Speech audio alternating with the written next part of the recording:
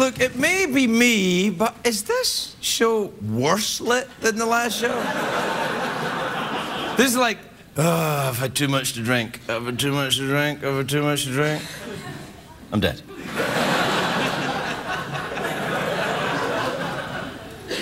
Caesar's penis. My first guest tonight is a very beautiful actress. She stars in the movie Hit and Run, which is in theaters now. Please welcome the always adorable, my friend, Kristen Bell, everybody.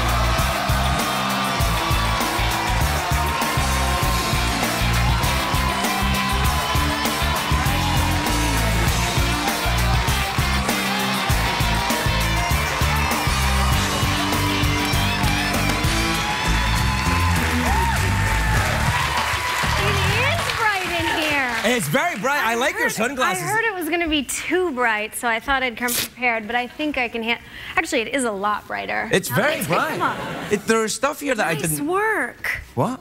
Nice work on the new studio. I didn't do any of this. Or you meant nice work? Nice work. You look great. Thanks. I had some work done. I took some time off for reconstruction of the studio. Understood. Would you ever do that? Reconstruct my studio?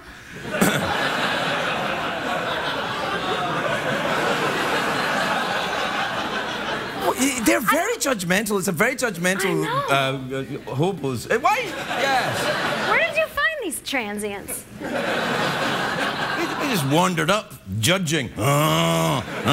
Caesar's penis is better than 6 caliber. You've been to Vegas, right? Yeah. Right. Have you ever run around a hotel suite naked in Vegas? I can't be sure, but I don't think so. But let me be honest. All right. This whole Prince Harry thing.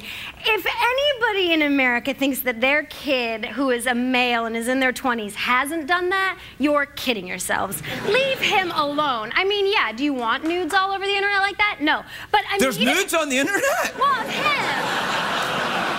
So long, suckers! I'm just saying, he didn't murder someone. Like, it's not national news, I don't think. I'm like, he's in Vegas.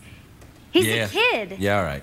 All right. I mean, he's not a child. I'm not condoning children in Vegas. I'm just saying I believe he's of the legal... Yeah, he's 20. He's 28. He's 28. He's 28? He's 28, oh, yeah. He's not a kid anymore. He should be... I feel like I need to reconstruct my studio. You told me he's 28? He's 28. He's 28 years old. He's a war veteran. He should be entitled to run around naked if he wants to. I couldn't agree more. Right, I say, you know what, America, get off his back. Hey, I don't think America's on his back. A lot of news programs have been on. No, never mind them. Who watches that crap? What I'm saying is, it's the royals in Britain. That's the one. They're like, we're terribly disappointed. Oh, they could use a little spice. Well, look, I've got a decorative picture of Her Majesty the Queen. All right. But it's from the old studio, and this is when we used to imagine her when she was wrongly imprisoned. But even if we let her out, as you can see, she is still very disappointed in Harry's behavior. Have you ever eaten off her face?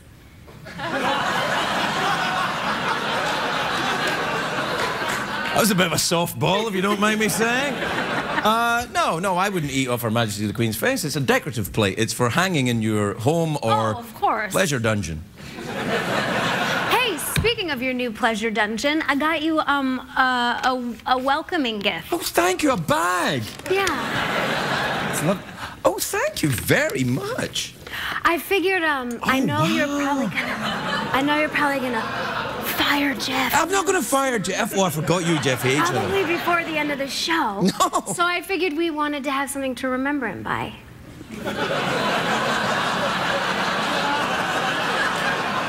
I can hear you, Belle. Yeah. I'm sorry, I forgot that you two hate each other. But he's all right. He's fine. Look at him. He's all right. But this is great. That's pretty cool, right? This might actually work better in the new place, Jeff, I'm thinking. How dare you? Yeah, no, his job was fine until you went overboard with Caesar's penis. I think this would work. Like, you got a close-up of this, right? Give me a close-up of this. It's pretty cool. All right, and then watch. That's right, Craig. Whoa! Yeah, that would work out just fine. I'll put it up in the mantelpiece. Okay, wait right there. There you are. Ooh, that fire's hot. There you are. I'll put it up there. It looks lovely up there. How did you choose? Yeah. How did you choose who to frame? Well, we get pictures of, you know, all our favourites up there. Dave's up there, and Tom Snyder, God rest him, who did the Betty White, Paul McCartney, and... Did you is that Justin Bieber? Yeah, we have Bieber up there, but someone dropped it. The photograph of Bieber is inside the frame, and he punched it. Bieber punched it? He's a puncher. He's a little guy. I don't think he's a puncher. Oh, he's a puncher. He punched a guy. He punched a... Oh, he punched a paparazzi. Oh, that's not a guy? Not really. It's okay to punch paparazzi? Would you punch a paparazzi? I can't comment. Tell me about your movie. I'm kidding. No. No, seriously. So, here we go. Yeah. It's called Hit and Run. Right. It's in theaters right now. Really? It's the funniest movie you've seen all year. Those are the only 3 things you need to know. All right. It was written and directed by Dax Shepard. Your boyfriend stroke fiancé. Yeah. It stars us. We made it all ourselves. Do you use your own money? Yeah, no. I don't believe in myself that much. I don't believe in using your own money for anything. I agree. We borrowed money, but Dax's mom did snacks. She did the catering. Then the movie's going to be a hit for sure. You know that's. It is good. Yeah. No, it will be good. And how were the snacks? Decent. Decent? They're pretty good. This woman's going to be your mother-in-law. I know. Decent? And she's very nice. But listen. Whoa! In the beginning, and then she kind of gave up halfway through. And she just, by the end of it, like in the beginning she was making like soups and berry cups, and by the end she was sitting in a long chair and she had propped her feet up on like a basket and put a bunch of power bars melted all over the table and just said, I don't care. It's like she really got into show business. She really did. Well, we have to take a break, apparently. Okay.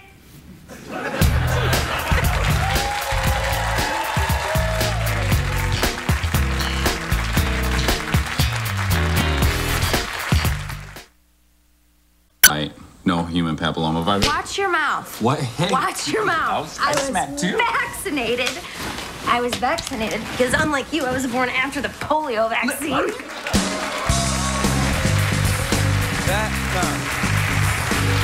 Welcome back, everybody. Is that from the movie or just from your house? That is from my house. Yeah, it's just and we like... spliced it into the movie. It was really seamless. Half this movie is a documentary. So, do you keep a camera crew around your house for times when you and Dax are getting it on? When I can afford them.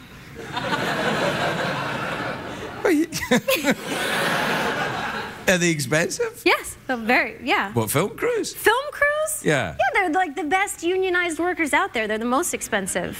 These ones are pretty cheap. You don't pay these guys? Huh? You don't pay these guys? No. These are just, you know, wedding videographers that come in. That makes sense.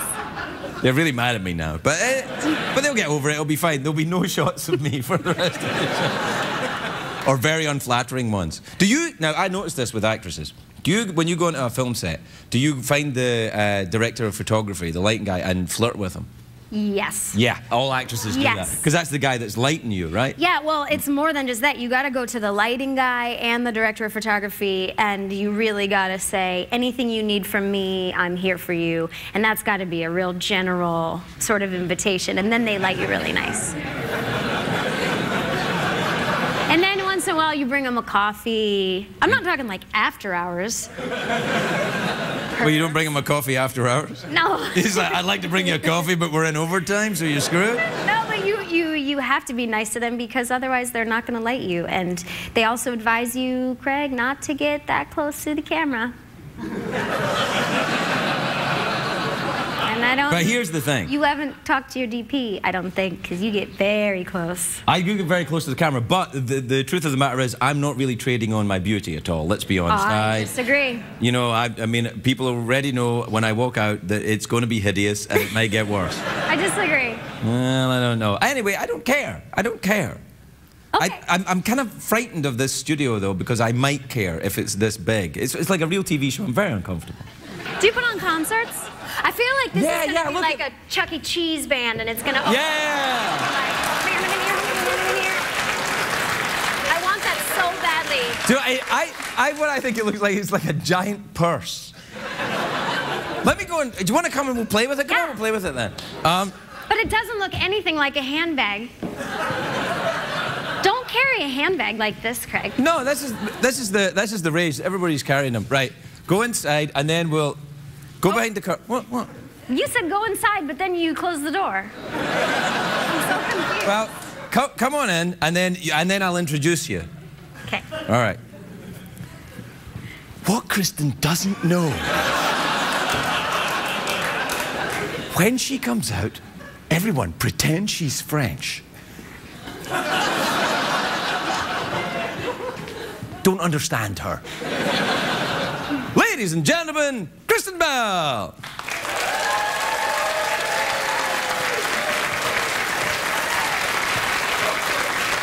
Thank you so much, everybody. It's really great to be here. It's really great to be here. I feel even smaller in a studio this What big. Kristen is saying is, thanks everybody, it's really great to be here. That's what I said. No, they don't speak your language. They don't speak my language. What No. language do they speak? They speak English.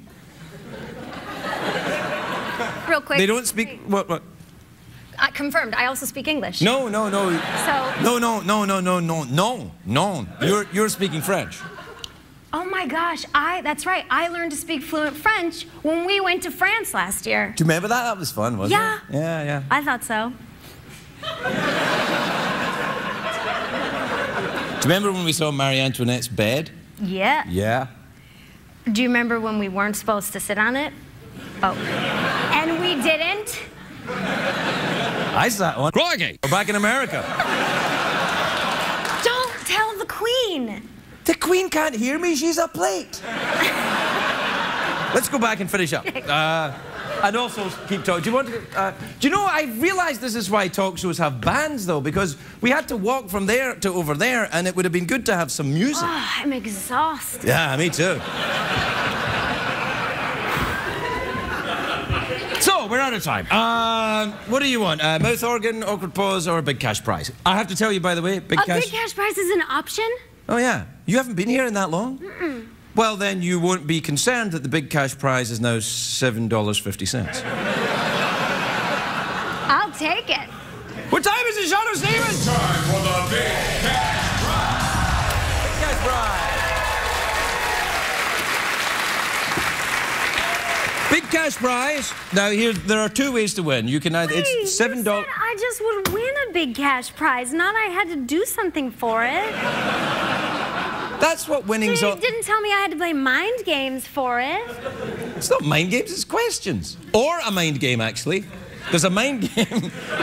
There's a mind game called Guess What's in My Box. And here's how that works. I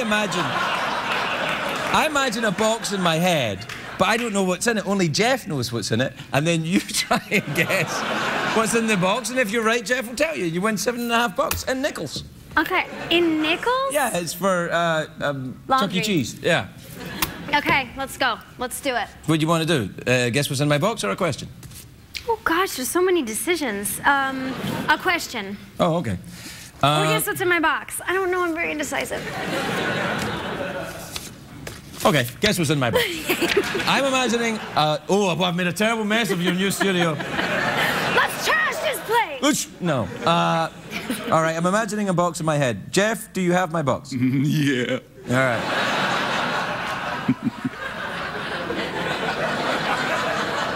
Kristen, yes. What is in my box? A tiny hat. Tiny... Tiny hat. Jeff, is she correct? Yes, a tiny hat that sits atop Caesar's penis.